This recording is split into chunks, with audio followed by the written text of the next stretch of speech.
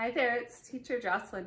Today I have two books on special request from Vivian.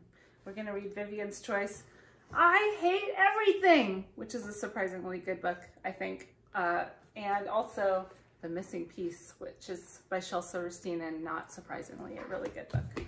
Okay, but first let's read I Hate Everything. How does this guy feel? He is so mad! You can see like the way the person drew how mad he is. His eyebrows look mad and his mouth and all these things are around him like, urgh. So what happens in this story?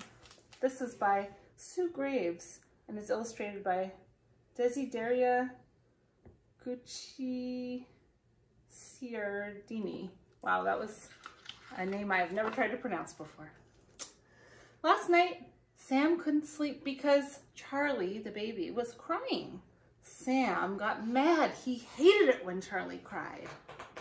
You ever feel like that? It can be pretty frustrating. He's probably really tired too. In the morning, Sam wanted to play soccer with Dad, but Dad was busy. Oh, I'm just going to work in my home office all day long, working on the computer and drinking coffee. Dad said he would play later, but Sam wanted Dad to play now. He got mad. Ugh. At lunchtime, Dad gave Sam some carrots, but Sam hated carrots. Dad said they would make him big and strong. Sam said he didn't want to be big and strong ever. He got very angry. Oh gosh, look what's happening here. He knocked the food right off the table. Ugh. Dad's gonna have to clean up all of that, and here's the baby pouring peas on his head. Oh boy. Dad told Sam to go to his room to calm down. But Sam didn't want to go to his room and he didn't want to calm down. Look, he's so mad he's got smoke coming out of his ears. In the afternoon, Sam went to Archie's party. He wanted a piece of cake with the cherry on top, but Ellie took it.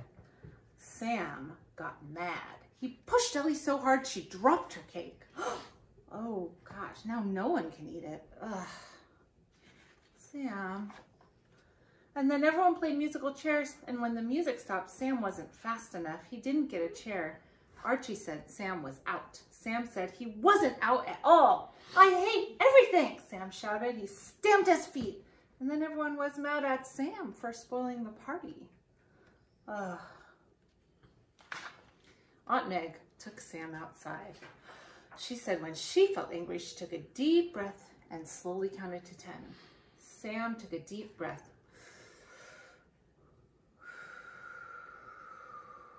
He counted slowly to 10, and soon he started to feel better. He didn't feel so mad anymore. I do that too. I do 3 deep breaths. Aunt Meg told Sam there were lots of other things he could do when he felt mad. Sam thought about what he could do. He said he could read a book, or talk to somebody about how he was feeling, or run in the yard, or play with his dog Monty. Aunt Meg said those are all really good ideas. Sometimes when I feel mad, I want to go lie down on my bed and cry, and that helps me feel better. Or I like to talk to somebody about how I'm feeling. Sam wished that he had not spoiled Archie's party. He told everyone that he was sorry. That's okay, everyone gets mad sometimes. And then everyone played hide and seek. Everyone ran and hid, and Archie counted to 10. And then he looked, and the first person he found was Sam. And Sam, didn't get mad at all. That's okay, now I get to be it. All right, so that's I Hate Everything. That's one that I get to read at school a lot because a lot of kids feel mad at school and at home too. And then this one is called The Missing Piece. And this is an old story by Shel Silverstein that I remember even from when I was a kid. So this is a funny one because some of the pictures look like this. I think probably any kid I know could draw a book like this, right? If you have some good ideas, maybe you can make a book. It was missing a piece, and it was not happy. So it set off in search of its missing piece. And as it rolled, it sang this song. Oh, I'm looking for my missing piece. I'm looking for my missing piece. Heidi-ho, here I go, looking for my missing piece.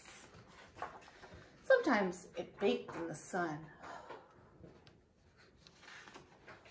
But then the cool rain would come down. And sometimes it was frozen by the snow, but then the sun would come and warm it again. And because it was missing a piece, it could not roll very fast, so it would stop and talk to a worm. Or smell a flower. And sometimes it would pass a beetle.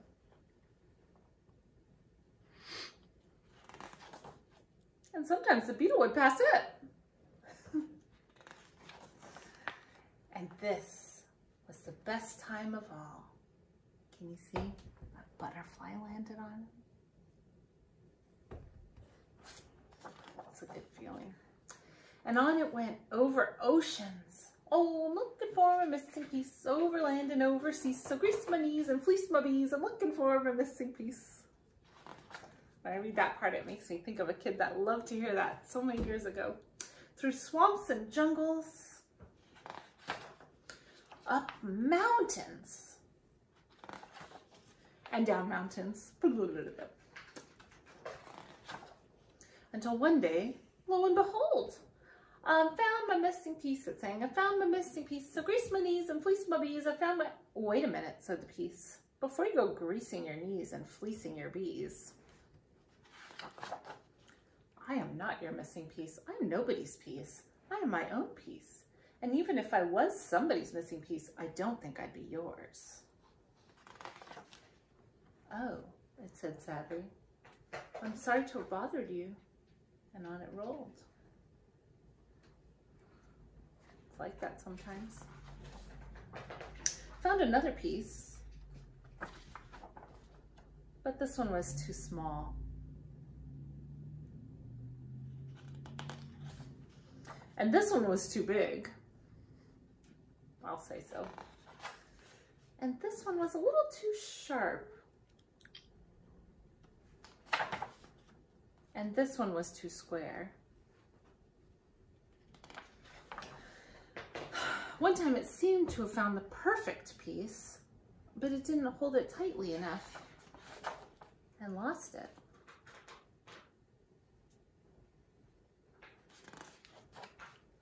Another time it held too tightly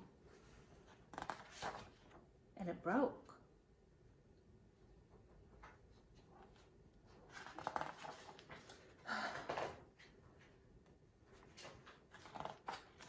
So on and on it rolled.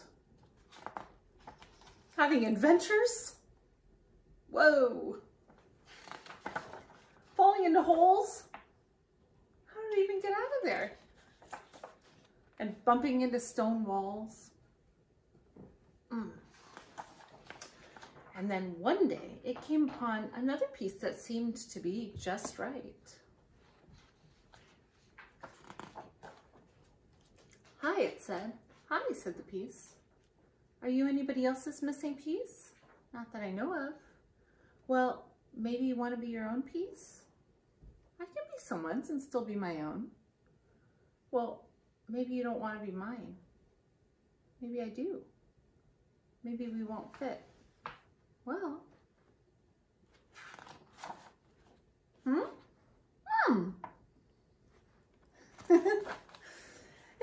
It fit perfectly. At last. And away it rolled, and because it was now complete, it rolled faster and faster, faster than it had ever rolled before. So fast that it couldn't stop to talk to a worm.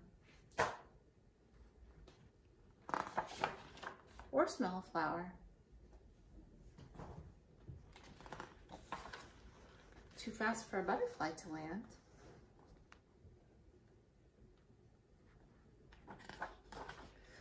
But it could sing its happy song. At last it could sing, I found my missing piece.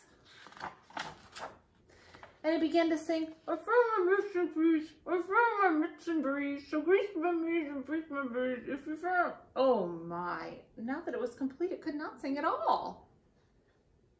What?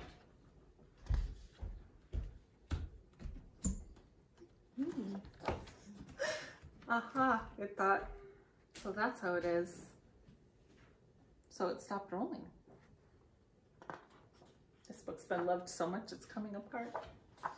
And it set the piece down gently. And slowly rolled away.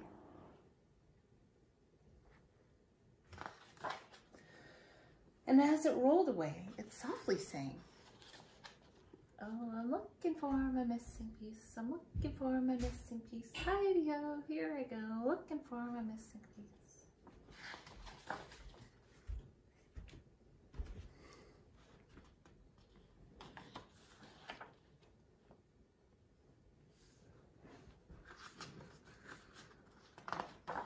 Sometimes I think that story is as much for grown-ups as for kids. What do you think? Okay, that's all for this time. See you next books.